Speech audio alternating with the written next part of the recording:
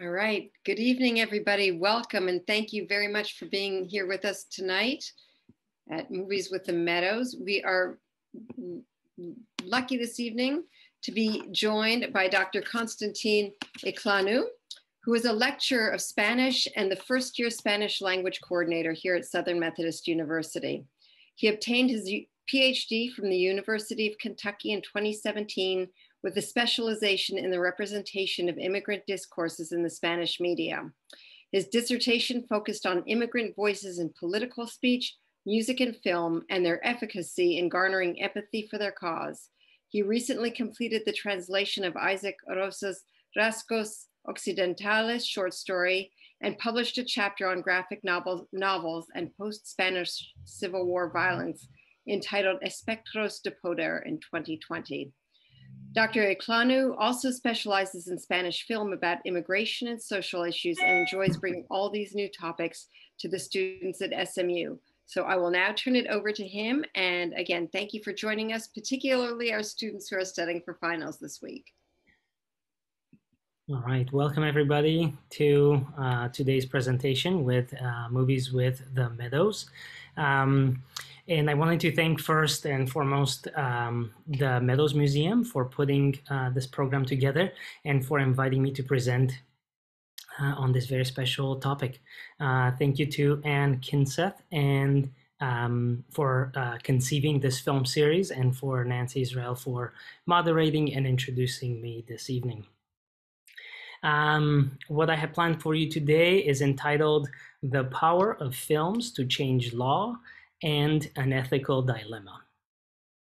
So where does one begin when starting a story that ends with death?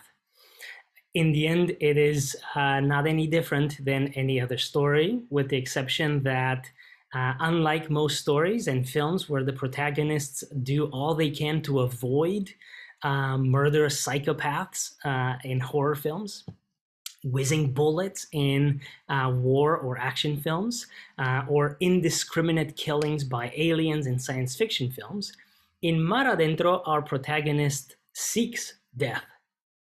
Thus, as viewers, we are faced with what can be called a reverse plot, where one faces similar challenges, difficulties, and finally joy and reprieve from the troubles that assail our main character in the end, only that it's all done not to avoid death, but to seek death. We empathetically engage with Ramón Sampedro and wish that he is granted his petition, but also face an extra-diegetic, meaning not pertaining to the narrative, concern of what is right. As such, in this presentation, I will attempt to show two things. One, that despite our innate will to live, we cannot extrapolate that life in all circumstances is worth continuing if it goes against the wishes of a reasoning individual. And second, that films are a powerful medium to affect social change in challenging ways on topics not immediately apparent to us. So first and foremost, who is Ramón Sampedro, and is Mar Adentro a film of fiction? Mar Adentro is very much based on real events. Like any other film, though, it has a script and uses artifice to draw the viewers in. However, the basics of the plot are very realistic and they conform to the actual history of Ramón Sampedro. All right, so who is Ramón Sampedro? The story is based on the actual life of Ramón Sampedro Camean, who was a Galician. Galicia is a region north of Spain. Let me show you. This part right here. So this is Spain, and the northern western part of Spain is Galicia. And I have also highlighted the two cities where the action takes place. One is A Coruña and the other one is Boiro, and you can see the distance on the map. Okay, he is a sailor. That is what he did. He was born in 1943 on the 5th of January in a small province of A Coruña, and that's the map. At 22 years old, he embarked on a Norwegian freight ship where he worked as a mechanic. With the ship, he traveled the world and made port in 49 distinct places, learning to love the voyage and what makes the world different and vibrant in all these places. On the 23rd of August of 1968, he fell in the water from a rock. And this one, in the film, it is made that he jumps, and it's done on purpose. In his own history, it is unclear whether he intended to jump or whether he simply fell. As the tide had gone, right, it had retreated, he hit his head on the sand, which caused a fracture in the 7th cervical vertebrae, right, so of the neck.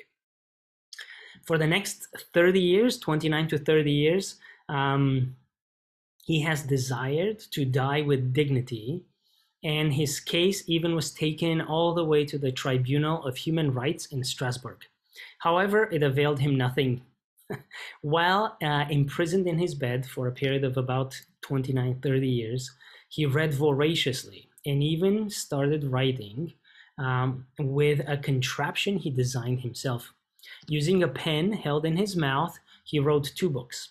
One of poetry, Cuando eu caía, and you can see the pictures at the bottom, which is When I Fall, and Cartas desde el Infierno, which is Letters from Hell. Many of his TV appearances, after going public and seeking a change in the law, have brought him a certain amount of fame. And despite his quadriplegic condition, it made him quite popular with the ladies. In the preface of the script for Adentro, Mateo Gil, which is one of the writers of the film, recounts what Ramon wrote in one of his letters from hell about his thoughts on the day of his fall as related to his relationship with women. The reason why I'm including these is to give you some context of what kind of a lively person he was, and a little bit about his personality. You may like what you hear or you may dislike what you hear. However, this is the real person. And as real people, none of us are totally likable, or hopefully not totally dislikable, right? We have both of, some of the characteristics of both.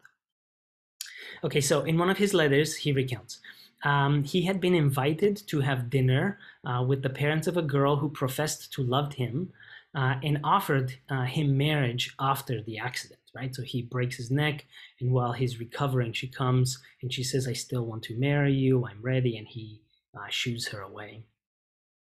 And then he remembers that evening on that faithful rock from where he fell, young Ramon compared this love full of formality and honesty with the lightning fast and careless experience on the coast of Brazil when he was on that ship traveling the world. And he says that they felt crazy, free, and without any moral prejudice. Okay, so this is key in thinking about him as an individual that is crazy, free, and without moral prejudice. And this is how he's going to go about addressing the lawsuits and in how he tries to change the law. He says, in reality, he confesses in the same letter, and I quote, I wondered if I should not show up for the engagement dinner, not see my future wife, and drop the chains that would tie me down and run off to Brazil where the whores are duty-free. Right? It's offensive, right? But you can imagine what person this was and what kind of life he had to then not be able to move anything but just barely his neck and his lips. Mateo Gil, the writer of one of the writers of the film Mar Adentro that you have watched, mentions that this letter contextualizes, and I quote, contextualizes very well the essential conflict with Ramón Sampedro. His conflict is that despite his condition, he was not dejected, depressed, nor without purpose. He is in fact very willful. And he was involved with determination in pursuing his own death. Right? So unlike people that you would think would want to end their lives, which are either depressed or in a mental state that is unfit, That was not the case of Ramon at all, which in some ways makes his case more potent, and in others it feels like, well, there are people way worse than you and they're not asking for death. Why do you, right? So it's a two-edged knife, his position. And I'll continue more with his love life a little bit, comparing it to his unwillingness to be in a wheelchair and why that is. Ramon was also known to be very stubborn and not accept a wheelchair that would give him some form of mobility and autonomy, but not fully, right? He recalls, and I quote, "Accepting the wheelchair is to accept a miserable freedom. Like his love life after the accident, the man who had loved so intensely now chose to love no one. And not only because he could not touch, hold, or make love to a woman again, but because any semblance of love would have to be incomplete, a simple shadow of what love could be. And again, not because there are no other forms of love that do not involve sex, but rather because people have a choice how to live normally." Right? His on the other hand, it only is one option, right? To truly love, one has to be free. Free, like he was the day on the rock, being able to choose between a formal dinner and the prostitutes in Brazil, right? He's free to choose and able to do it, right? So if he wants to have just a simple friendship with a woman, he can. If he wants to have a romantic relationship with the woman, and obviously it's consensual, he can. However, right, he has multiple options. But when he is in his position, there are no multiple options. There's only one option, which is to be in a bed and barely be able to move your head. While in his bed prison, many women came to visit him, became friends, and some even fell in love with him. He rejected all of them in the end. Could one call him cruel? Probably, but more possibly, this was the only way to assert some form of freedom and choice in his forced condition. Ramon thus is a very complex individual that seems not to suffer beyond any purpose in life in order to wish his death. Instead, he seems clear-minded, full of life, and inspirational in the poetry and the book that he wrote. Albeit sometimes he is crude and possibly interpreted as cruel at times. Next, I want to talk about the law in Spain and how the law conforms with assisted suicide, which is what he's requiring. So this brings us to the most important question that arises from the film. Should society provide him with the tools necessary for his suicide? Suicide obviously is not prohibited by law, but assisted suicide is. In the Spanish Penal Code of 1995, in the Article 143, we read the prohibitions of anyone from assisting people to commit suicide. And I'll read the 4 points. Number 1, the person that induces suicide in another will be punished by the law with a prison sentence of 4 to 8 years. Okay, so that's the normal prison time if anybody helps somebody commit suicide. Point number 2, a prison sentence of 2 to 5 years will be required to a person that cooperates with the necessary acts of another suicide. Number 3, a person will be punished with a prison sentence between 6 to 10 years if the cooperation gets to the point of executing the death. And number 4 and last, the person that causes or cooperates actively with the necessary and direct acts of death of another person with the express and serious unequivocal petition of the sufferer of an incurable disease that will lead to their death or that will lead to permanent suffering difficult to endure will be punished with a penalty of 1 or 2 degrees less than what is prescribed in points number 2 and 3 of the above articles. Okay, so the law before this point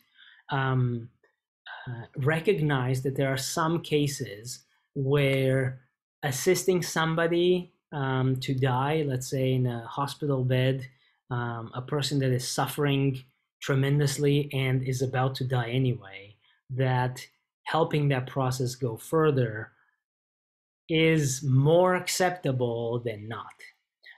And that's why the punishment is reduced from the previous sentences, but there's still a punishment. So it's still illegal to help anybody. So clearly, the law prohibits people from helping others commit suicide, and any that do will be punished with prison sentences. And I want to quote here from Maria Jose Guerrera. He explains, and I quote, "In order to achieve this, right, his death, as a disabled person, he needed some help, not conscious or determination, as he explicitly said, but only the legs and arms of others. These he needed temporarily to borrow, right? His struggle was therefore in the cause of autonomy for disabled people. In sum, and I quote, the legal fight of Sampedro has not finished. One of his wishes was to follow the legal process. He expressed this wish to send his legal case to the International Court at The Hague. His view was that the Spanish legal system had violated his rights as a citizen and had denied him the dignity of a person that is affirmed in the Spanish Constitution and in the Universal Declaration of Human Rights. That is, his legal request was one of discrimination or an anti-discrimination because his basic rights as of a human being were denied, right? Other people with full use of their limbs could plan, get the materials, and in the end, end their lives because they could, right?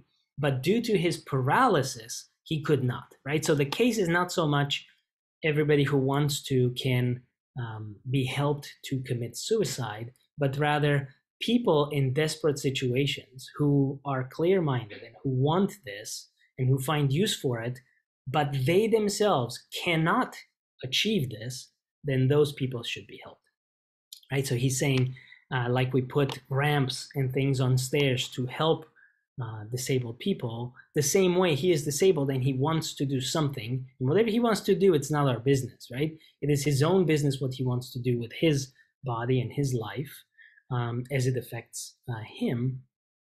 But because he can't, right, we should provide those means, just like those ramps, right, for disabled people. So as Ramon Sampedro's legal challenges to the law to save those that would help him die from being put in prison failed, with the help of his friends, he accomplished his assisted suicide on May 12th of January 1998 in Boiro, and that's why I put on the map the other town, also in Galicia. Ramon is asked each person willing to assist him to only do a small part of the tasks to assist in his suicide, so that no one person could be charged. Okay, so one person purchased the potassium cyanide poison. Another tested the substance to select the right dose. Another prepared the drink. Another brought the drink. Another person set up the camera to record, and then all of them left the apartment, so only Ramon could incline his head, drink of the poison, and die according to his desires.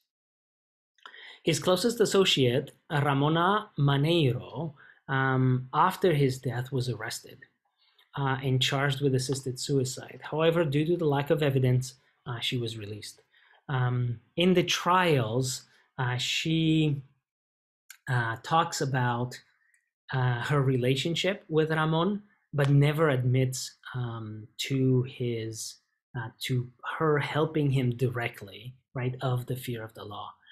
Now, when she is released, she pretty much confesses on TV that she was the one that facilitated his death, and the different political parties in Spain tried to reopen the trial and get her convicted, but nobody had any desire for that, because the public opinion, about 76% of the people in Spain agreed with Ramon and believed that his case was just, and thus nobody had the appetite to condemn her.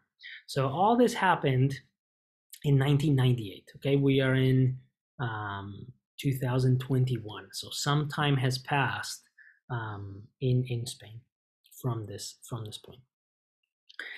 And I'm going to change this.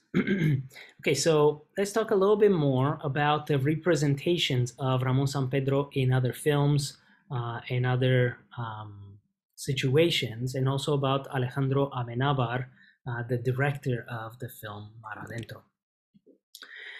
In 2001, we get the film that is made for TV called Condenado a Vivir, which is Condemned to Life. And this is a TV film directed by Roberto Bodegas, and he comes out advocating for the rights to death with dignity as related to the life and death of Ramón Sampedro. 3 years later, the topic is again picked up, this time by a much more famous director. And this is Alejandro Amenábar, who is known for Tesis. This is his first film in 1996. Abre los Ojos in 1997, and The Others, which is a film that was very popular here in America as well. And The Others came out in 2001. In 2004, the film Mar Adentro comes out, and it reignites the question of death with dignity and euthanasia in the media and again in the law. And the legal efforts to change the law and make Spain one of the first countries to legalize euthanasia in special cases continue to be blocked until very recently.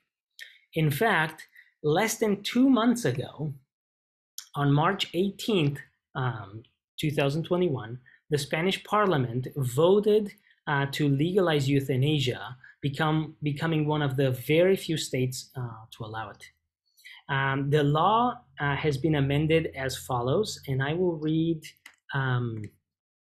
the new Article 5 and 4. So 4 has been changed from what it sounded before. 1, 2, and 3 stay the same as the laws, like as you saw here.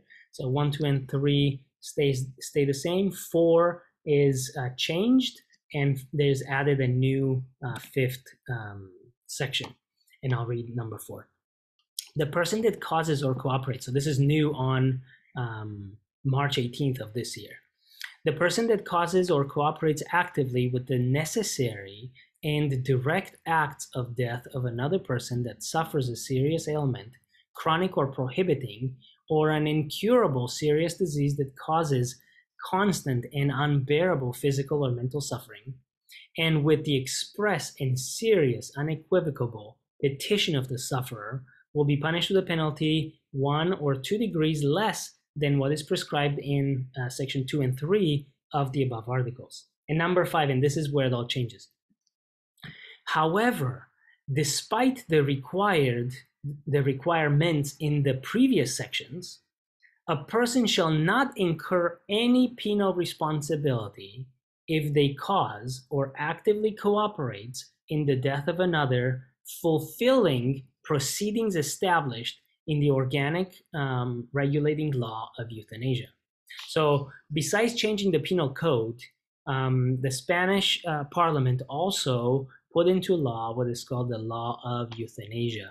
And this prescribes, it is fairly complex, but it prescribes the means that people suffering certain kinds of diseases or incurable or at the point of death, or not even, they just need to be assisted in suicide, can ask for it.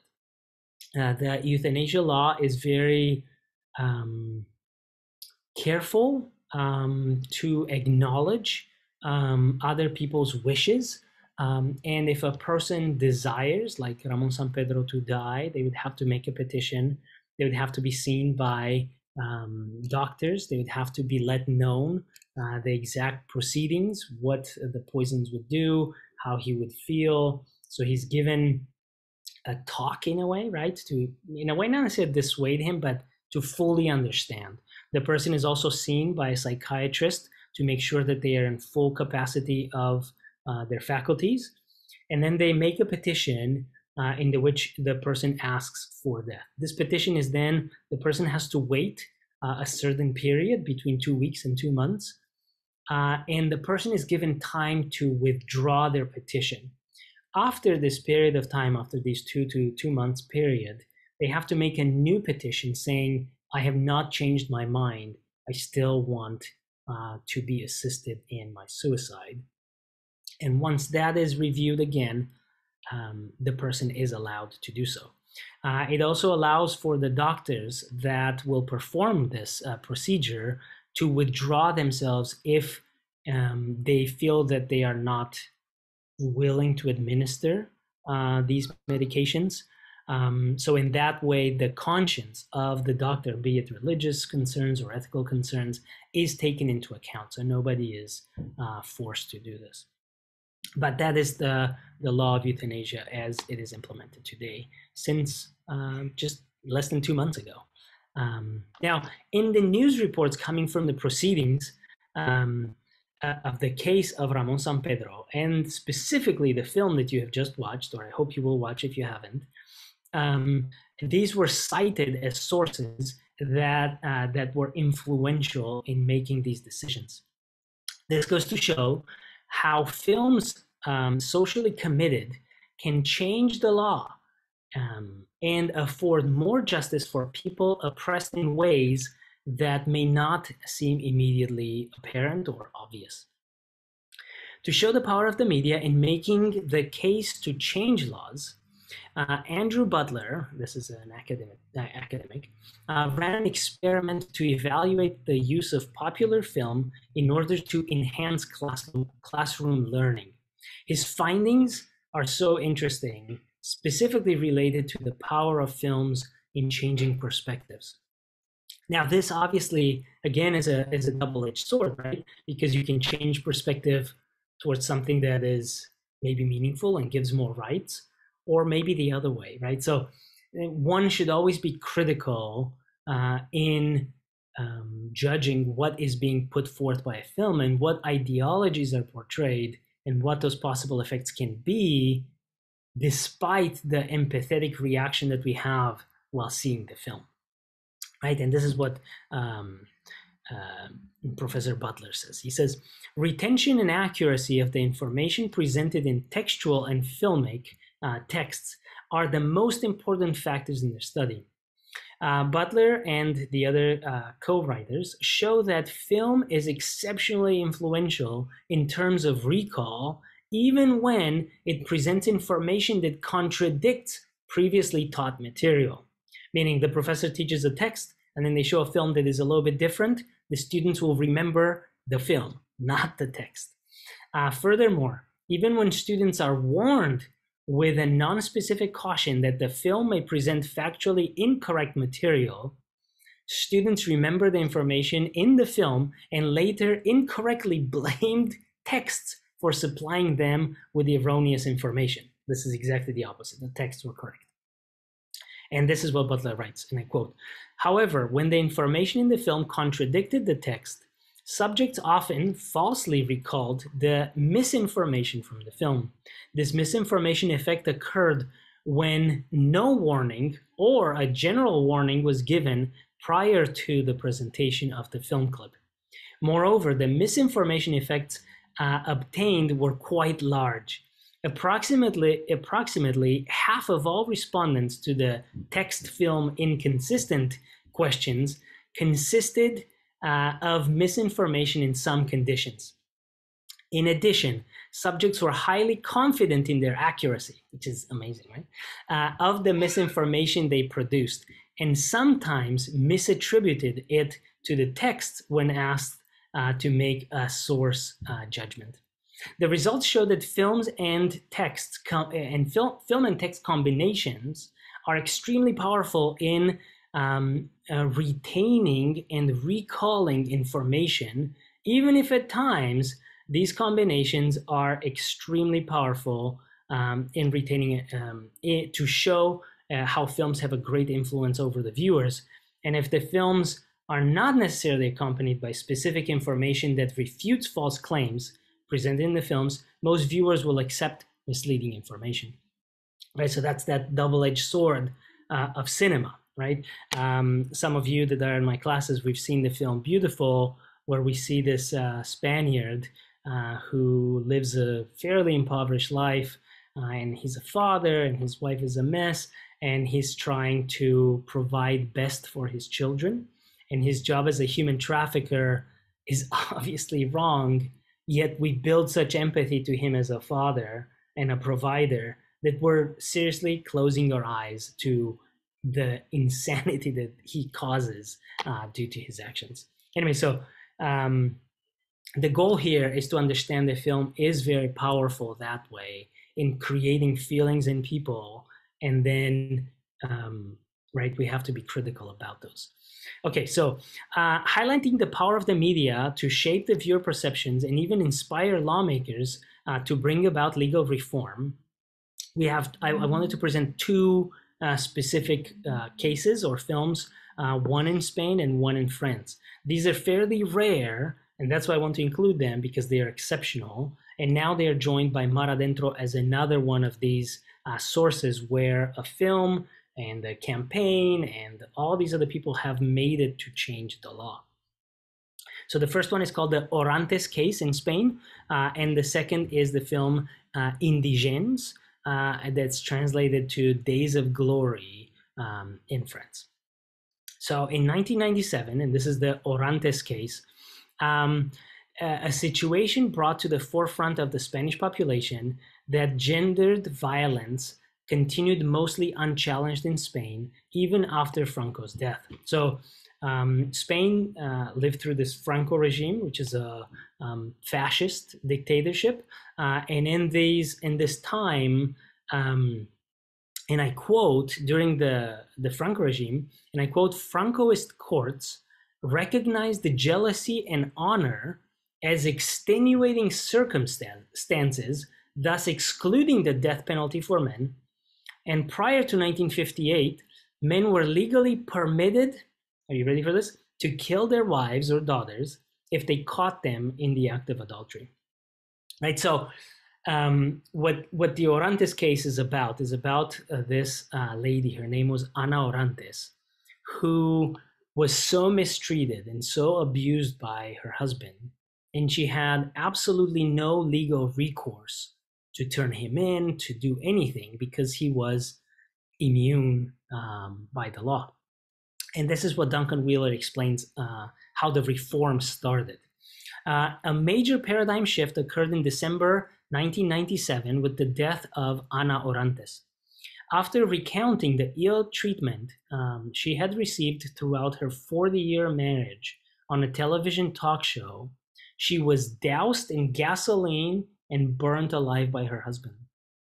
The media frenzy focused not only on the brutality of Anna's death, but also on the inadequacy of the legal system to protect her. Now, this is obviously insane, right? But at times, it's the acts that happen, right? The husband murdering this woman, but also not just the action, but the way it's represented. That representation is what causes people to change their minds on things. Right? Murders and crime happens all the time, and we don't change law just because of it. But we do change law when that representation becomes potent, right? And weaponized in a way by the media to help us understand the situation differently. So beginning with the media's attention of Ana's killings by her husband and the victory of the Partido Socialista Obrero Español, which is the Spanish Socialist Party, the 2004 Ley Integral contra la Violencia de Género, which is comprehensive law against the gender violence, was adopted.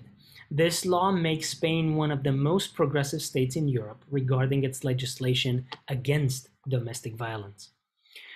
Wheeler concludes that the Orantes case and films like, and these are films that are based on this Orantes case, which is Solas, or Alone, Solo Mía, or Mine Alone, another film, and Te doy mis ojos, Take My Eyes, have aided in creating an atmosphere where violence against women is unacceptable, and thus they played their part in passing of the law against gender violence in Spain.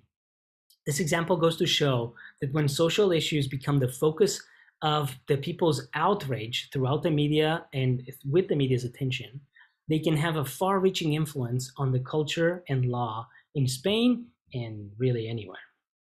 Another example is that can change a country's outlook on irregularities and social issues is presented in the 2006 film Indigènes, or Days of Glory. This film reminded the French government of the indecency of paying lower pensions to the Algerian troops that helped liberate Paris from the Nazis when compared to pensions of French-born citizens who fought in the same war. Right? So these Algerians, right, come from Africa and kick out the Nazis, and then they make a life in Spain, right? They immigrate, to France. They immigrate to France and they continue living there. They get a pension for war, but because they're not French-born, their pension is much reduced than the French-born citizens who fought in the same war. This film, the specific film Indigènes, was an appealing form from a humane standpoint and used an empathetic strategy to affect the law in a similar fashion to the Orantes case and the film Take My Eyes in Spain.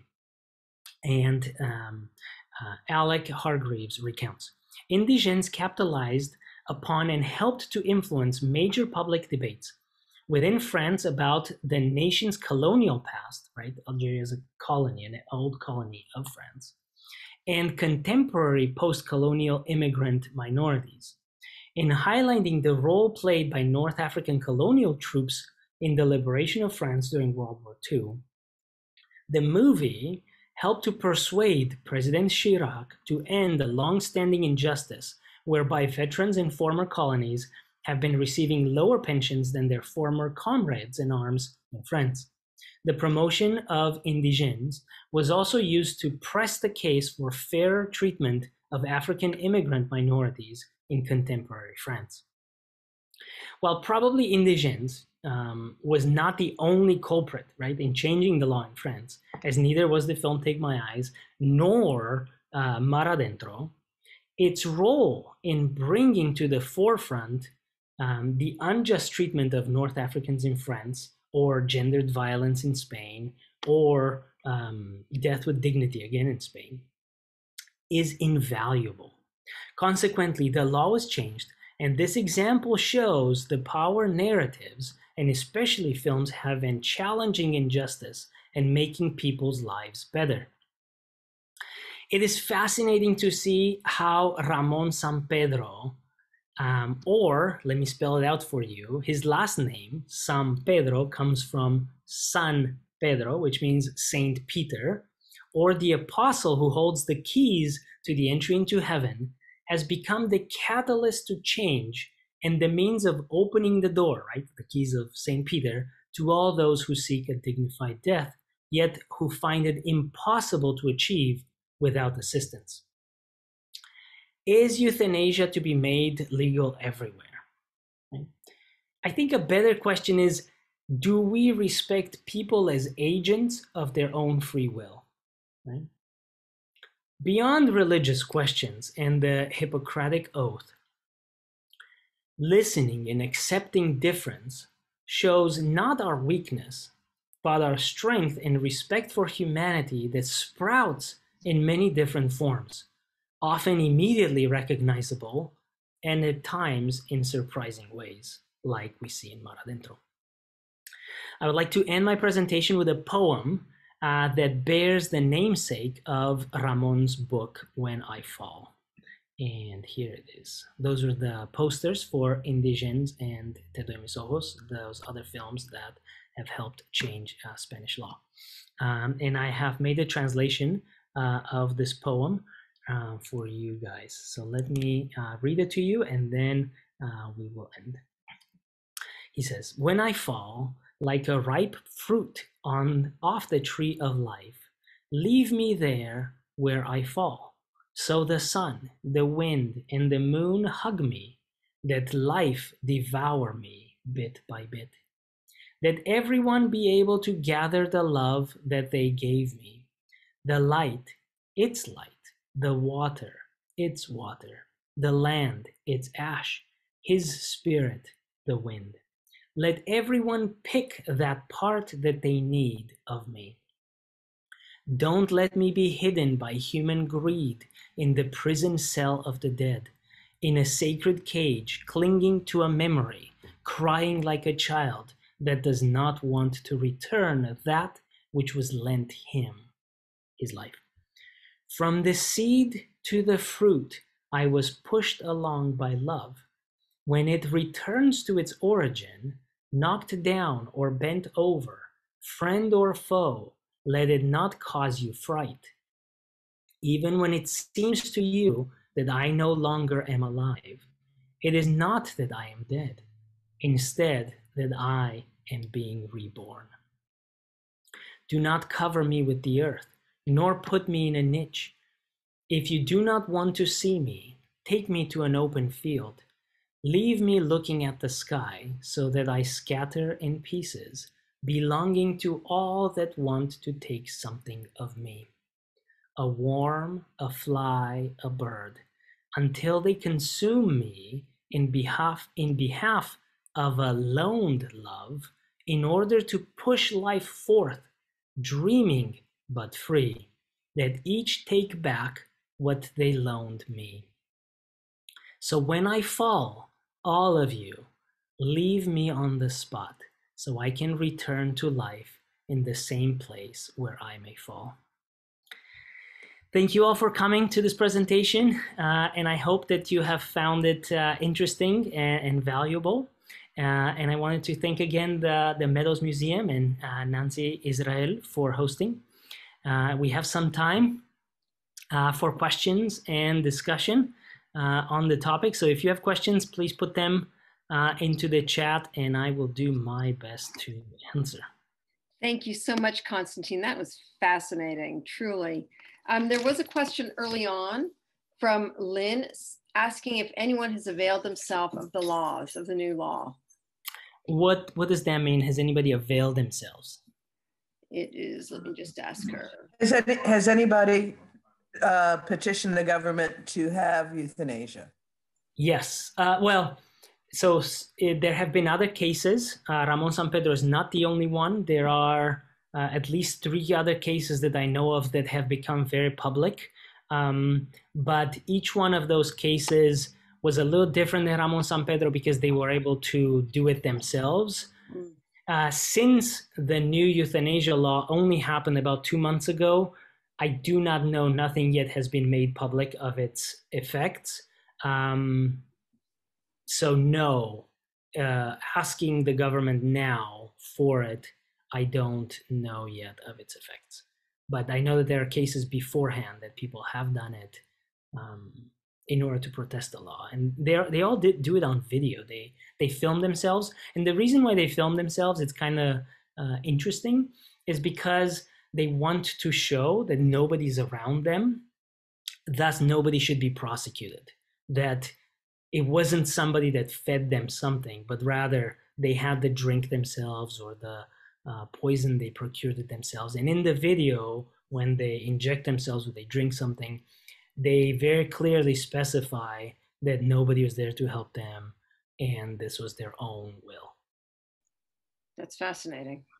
Yeah. Anyway, what do you all think about this? Is euthanasia something scary, or is this something that should be given as a right for those that have a will for it? You know, there was an Israeli film that came out a couple of years ago on this subject called, I wish I could remember the name of it, but I'll find the name of it. But, you know, a lot of these people were elderly, they had dementia, they were sick, they were not getting better. And I'm sure just like Sampedro, I mean, they had no quality of life. So I think it's hard for us, it's hard for an individual to say, is it right or is it wrong for somebody else? Exactly. And I guess that is really my point that I wanted to make with this presentation, is that it doesn't matter that I want to live. It doesn't matter that all the films, all the protagonists just jump through fire and explosions and whatever, just so they can survive and live. That doesn't really matter, right? What matters is the individual and their choice and our respect for them as an individual, rather than what do I think? Do I want to die? Or thus they should not, or they should, right? Good.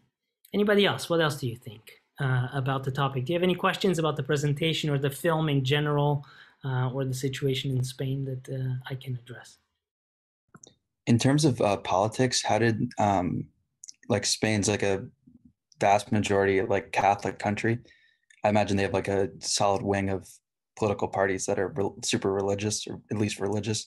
How did that play into it? So let me read to you actually something just specifically on this. The political right, which is nowadays it's represented by this party called Vox, and also PP, Partido Popular, opposed this vehemently. And let me find this little quote because I was just reading this. It says, the Catholic Church and the medical establishment condemned the fact of the assisted suicide of Sampedro. In some mass media, on the radio, we could listen to disabled people speaking about their love of life. They expressed their lack of understanding for Sampedro's choice. So, no, it is not accepted by the generally Catholic faith, which is, the Catholic faith has a very specific and special role in Spanish society. The Constitution does make the case for a separation of state and religious organization of that power. However, the Catholics have a lot of influence in Spain. And yes, they did not agree with this law, nor with Sampedro's suicide, right? To them, it is a sin, life is sacred, and one should preserve it, right? In the film, we have that whole conversation with the religious representative, and we can see that play out to some extent. Yeah, very good. Thank you. I have a question. So obviously, you know, in '98, and then when the movie came out, it kind of spurred interest in the subject. Is it still a very polarizing subject today? And like, kind of, how does that level of debate compare to what we see in the United States? So yes, it is still polarizing, but a majority of parliamentaries, which are like our Congress, they decide to vote on it and accept the law and put it into law. So they've changed the penal code, they've added a new law. The law was received and signed by the King of Spain, and it's put into law. Yes, it's still polarizing, but not, yeah, it's on both sides, but it got accepted in the end. So yeah, I don't know. Yeah, like in the United States, we'll have people, you know, doing crazy things and going in the streets and reclaiming their rights or calling for their rights, and some people against them. But in the end, Spain is one of the very few countries in Europe that allows it. I believe they're the third or the fourth country that has a law for euthanasia. Good, thank you. I had a question. So you mentioned that there are some certain diseases that are debilitating enough to accept euthanasia. Are there any exceptions, or do you know like the specific diseases that are in this law? The law does not make is not specific on which diseases are afforded this. The law says that you have to be in an excruciating and incurable condition on one level, and then on the other, they also say that it is psychologically torturous to continue living. So they leave it quite vague and rather broad in order to allow for a case like Sampedro, which was not in any physical exceptional pain. In fact, he was quite healthy as an individual.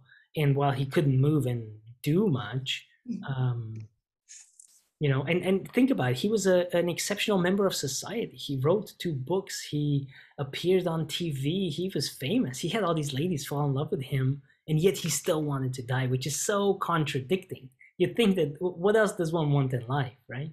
But he wanted to, and you know, that is a decision that in a way we should uphold and respect, even though we may not understand it. It doesn't make any sense to me, right? But it's not about me. Good, thank you, Maddie. Go ahead. So the state of Oregon allowed a case of euthanasia a few years ago, and that may be state law, but what about federal law? Do you think the U.S. will change? I cannot foretell the future, but I would say that most often laws will favor granting of rights more than prohibiting rights. And if the conversation is put forth in such a way that this is an essential human right, and the media plays it as such, and other cases appear that are very important, let's say an old president of the country or something like that, then yes, it is possible that we would also accept it. In the US, we have right, I believe, right of passing laws where, right, we can pull the plug, right? The person is brain dead or something, or they're in a coma. The family does have the right to end that patient's life. So we're somewhere in between. We're not quite fully on like the Oregon case or like in Spain it is now, but we're not either to that point where we will do nothing to end the person's life. What I find most interesting is that a lot of countries, well, let's not generalize, but that some countries like Spain that allows for the death penalty would not allow euthanasia. It's like, okay, we're willing to shoot these people or whatever, poison them, whatever it may be the course of death, but not allow somebody who is in their with their full faculties to commit suicide in a way that is assisted because they don't have use of their arms or legs or they're too sick or something like that. So yes, to answer your question, I think that in time, it's very possible. I think it's more possible than not. That's how I would go with that, but I don't know when or how. Thank you for that question. Thank you for the answer. Anybody else? Aaron says, should the law be exclusive only for those who are suffering? At the moment, yes. In Spain, it is only for those who are suffering, and I believe you have to also be, I think there is an age restriction. It is not for every depressed person, right? You're going through depression and you're like, that's it, I need assisted suicide. Like, it doesn't work like that. It is very careful about that. So it is not available to everyone, but those cases have to be judged by doctors and other things like that and approved before they are made available. Lynn says, what about mental suffering? Yes, the law in Spain is specific that mental torture of continuing to be alive, psychological distress to that level is a cause for this.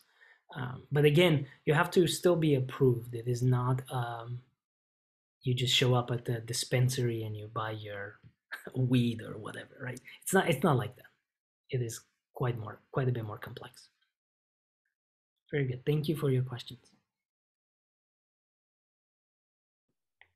Great. Well, if there are no more questions, I thank you again, Constantin, for being with us. And I thank all of you for joining us this evening. And if you haven't had a chance to watch the movie, please do.